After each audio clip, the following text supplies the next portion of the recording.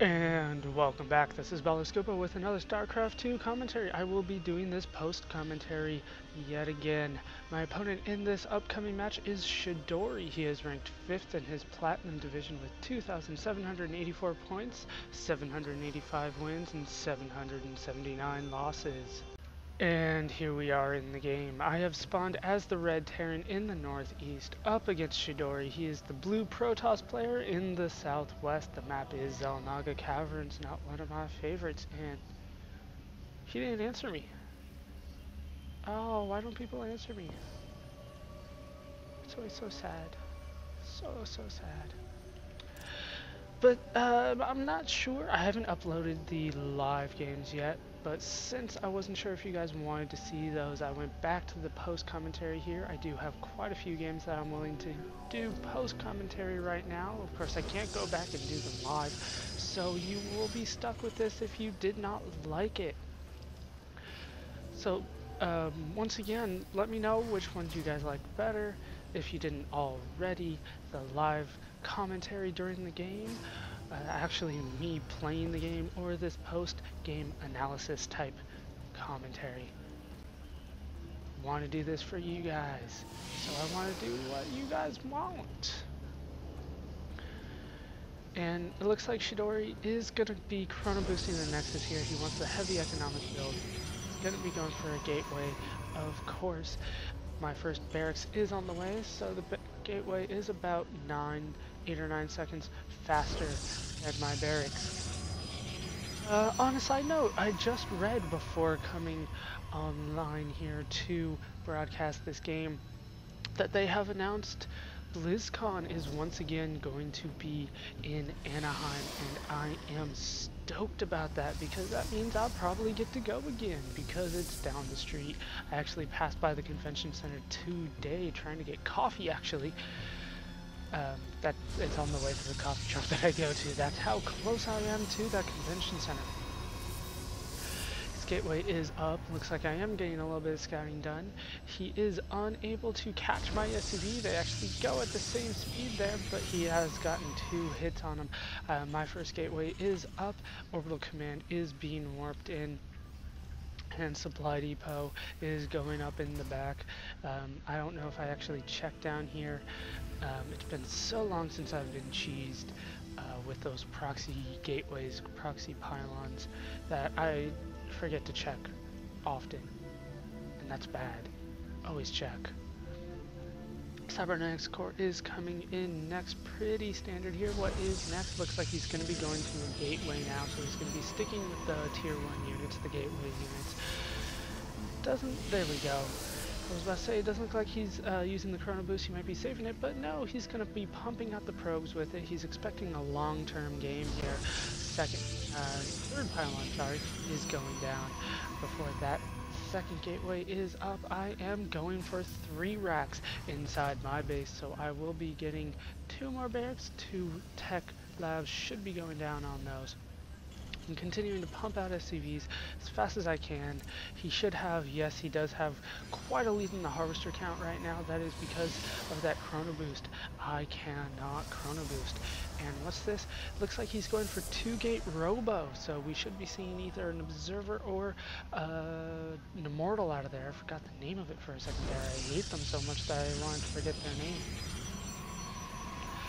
Another pylon going down.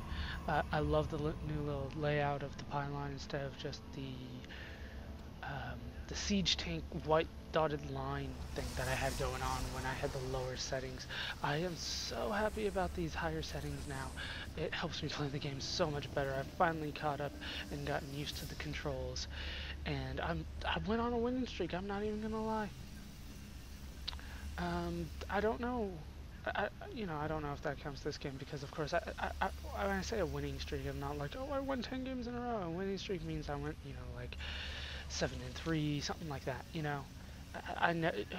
Does anybody ever just continually win like 20 in a row? Anything like that? I've never seen.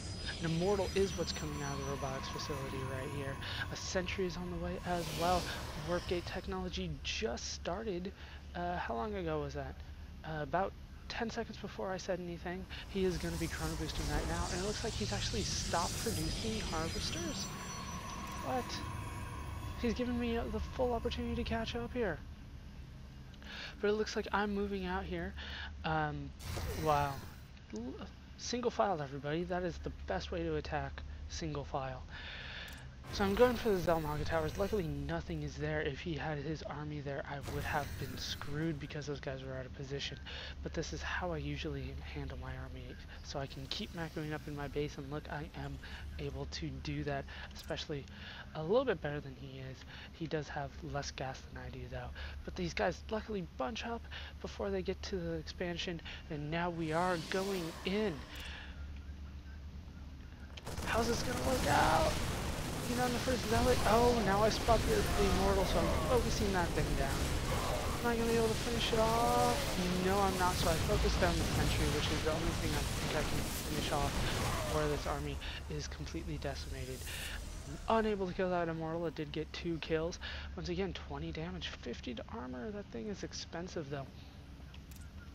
Oh, it's already on the production tab. I am getting an engineering bay up in my base. Macro did fall apart just a little bit there. Not too bad, though. Do need that second refinery as soon as I can. That is why he's on the way. It does look like I stopped producing SUVs. There we go. And then, yes. So I'm fully caught up here. Back to normal. Continuing to pump out everything I can, including the supply depots. How is the army count? Oh, I am so far behind right now. Looks like he is going for the expansion here. He is getting Warp Gate up, still on 2 Gate Robo. He has a Twilight Council up. Once again, I'm not sure about the tech tree on that, but it doesn't look like he's getting either Blink or Charge out of it yet. And yes, I've lost quite a few units, and I was only able to take out his Sentry and a Zealot. That is why it's 250 to 700. Only getting 1 gas at the expansion right now, but meanwhile I do have an army up, so I'm moving out once again. Once I saw that was all he had, I wanted to get that pressure down as fast as I could, and as you can see, he has not been making armies this entire time. He's been building his army. Jeez, what am I doing today? But it looks like we're going to be moving out at the same time, so he's going to catch me a little off guard here. No, he doesn't catch me. He stopped right there. I don't know why. Let's look at the army size. He is still so far ahead thanks to those immortals. But I see him running there. He doesn't catch me, so I move in. I'm trying to catch these immortals off guard here. I'm trying to focus them down. There goes 1. There goes 2. And there goes 3. Am I going to have enough to get this out? No, I do not, but I do get the game a lot closer here. Look at that. It is only down to just 350 difference between the armies lost. Why is this observer hanging out with his army? I don't understand that. He doesn't have anything in my base. What has he seen in my base? He has nothing. He has no sight in my base whatsoever. I do have 3 missile turrets up in the back of my base. I have 1 up front in case he tries to go for Dark Templars, because I don't want those Dark Templars coming in again. Oh, that was so scary, that game. I haven't actually gone back and listened to my own commentary, but there's got to be about a minute and a half of just silence of me trying to micro stuff around while absolutely failing at Starcraft, while those Dark Templars were inside my base. This Immortal is just chilling out here. I don't know if he's stuck. It doesn't look like he is, but no, okay. Good. Actually, no. Why weren't you stuck? You need about an inch longer legs. That way you could have been stuck. He's still on 2 Gate Robo? It looks like he's still producing, though. I mean... Oh, no, there you go. He's just not getting... It doesn't have the income. I was about to say, how is he still producing? You know, looks like I'm doing a lot better on the mineral management right now. Do have the do have a factory up. Doesn't look like I'm getting anything out of it yet. I have a starport on the way. Continuing to pump out Marines and Marauders, getting the armor weapons, the armor weapons upgrade. I got the weapons upgrade, and I'm getting the armor upgrade. Stim pack, concussive shells. These guys have combat shield. They do. Once again, I still want that icon right there. Combat shield is gotten. Does have a third warp gate up, and once again he's doing a lot better at managing his money than I would expect, but it doesn't look like, well, it looks like that's because he's not. There we go, finally chrono boosting some probes out of one nexus, not producing any out of the other one. He is not, no, he could use one more, but that's decent saturation right there in his main. Looks like he's queuing up those probes to go to the gas there, but he's got so much gas already. He needs more sentries coming out. He is chrono boosting the ground armor level 1. These guys will be 0 1 0 1 0 0. Once again, this is another Protoss player going for the armor first. I don't know why they do that. I did finally figure out with that High Templar Zealot guy why he did that. Because basically his Zealots were meat shields for his High Templar, so he wanted them to live, and they weren't really meant to do damage. And the weapons upgrade doesn't increase Psystorm damage. But for this player, I don't know why he went for the armor first, but it seems to be pretty common with Protoss players. If you guys have any insight into that, I'd love to know what the reasoning for that is. It's kind of like in RPGs, you know, you always spend your money on the weapons before you do the armor. You want to kill things faster, you don't want to survive things better. I do have a planetary fortress up in my base. Meanwhile, it looks like he's moving in, gonna create a do you even call this a proxy pylon? It's not. I mean, why not there? It looks like this would be a great spot if he wanted to you know, secure that third expansion, but it doesn't look like he's doing that. The high yield expansion, sorry, it is not the third expansion. I do have a missile turret up here in case he goes for an observer or goes for Dark Templars out front. But yes, he does take out the missile turret, but I did finish off that observer and his army. Those force fields are well placed there. There aren't many of them because there's such a wide choke here. But I re-stim up. I do have a couple medevacs out to heal these guys up, and it does look like I am going to be able to take the lead here in the army loss now.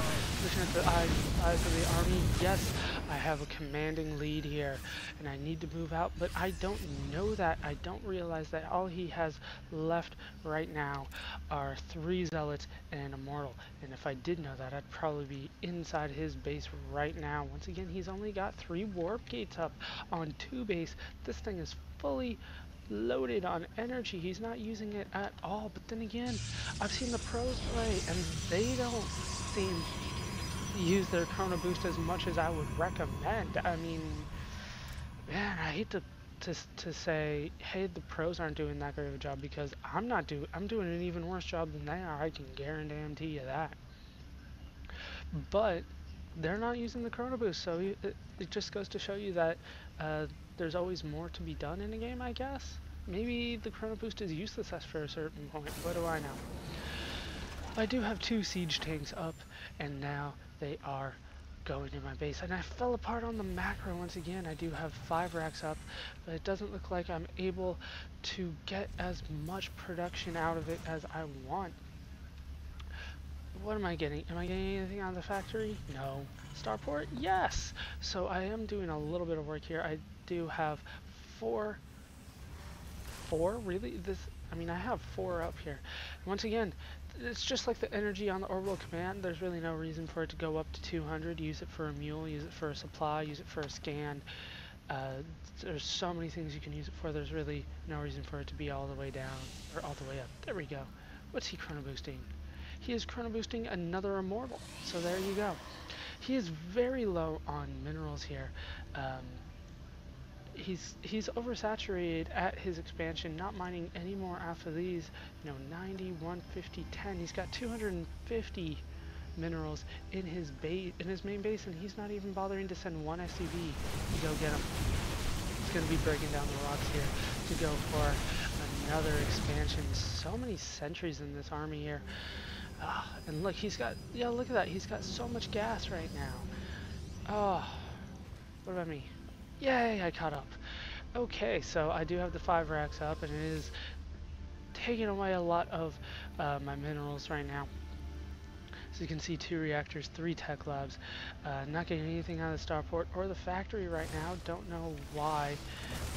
Looks like I am trying to go with destructible rocks up front. I already took the ones out here because if I'm going to expand, I want to expand twice and then try to hold the army off while I'm doing that, because I am so oversaturated here.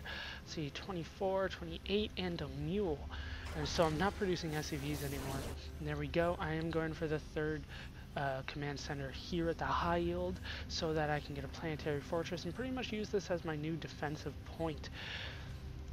He is going for his 3rd nexus at the somewhat 3rd, you know, I don't know, to me it's split between these two. Which one is your 3rd naturally? Really, I like to go for I like to go for this one first because I'm Terran, and since I'm Terran I can do that and get a planetary fortress and boom, instant defense. I'm taking out the proxy pylon going, okay, there was nothing there. So he should know where I am. I'm checking out the rocks here. I see that he doesn't have anything. He is going to be no, I thought he was going to be sneaky for a second there. An observer going out. Once again, he keeps it with his army. Has he? I don't think he's still, no, he still hasn't seen inside my base at all. Meanwhile, I am going to be able to force cancel on that nexus. 1 Marauder is enough to take out that probe. I do have, these guys are 2-1. There's no excuse for them not to be higher right now. I do have the minerals and gas for it, but it looks like I'm too busy microing down here. And that is not a good excuse, but that is the only excuse that I have. That's the reason why it's not happening. And it looks like I'm able to catch his army right here. I don't know how that happened, but these siege tanks are way in the back, and he's not going to be able to hit them.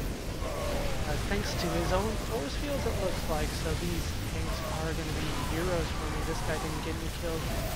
These 6 and 7 tells me the story. And I'm moving in, and that's the game. He leaves no GG. I'm not exactly sure why. Maybe he's just frustrated. There are a couple times when I'm just frustrated with myself and I leave the game. And if that was my mineral tab at the end of it, I would be upset and just leave like that as well. Once again, too much gas. Need to use it here and here. So where's my army? I know I have an armory. Not an army, armory. Well, I do have an army too, but I need vehicle plating, maybe another one of those. This guy needs to be a planetary fortress as well. Start moving all these guys up here. There's still a lot to be done in this game on the macro side, but because I was doing so much down here, I was doing so well, I figured that the game was in the bag, and it was. But that's no excuse. Needed to go back and do that. Always room for improvement, apparently even with the pros, because like I said, they don't use the chrono boost, which kind of scares me.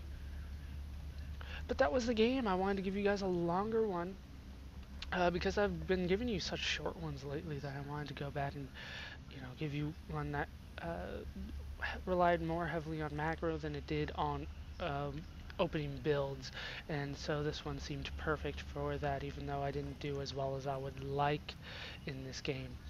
So I hope you guys enjoyed the game. Hope you laughed, hope you learned, hope to see you next time. Thanks for watching.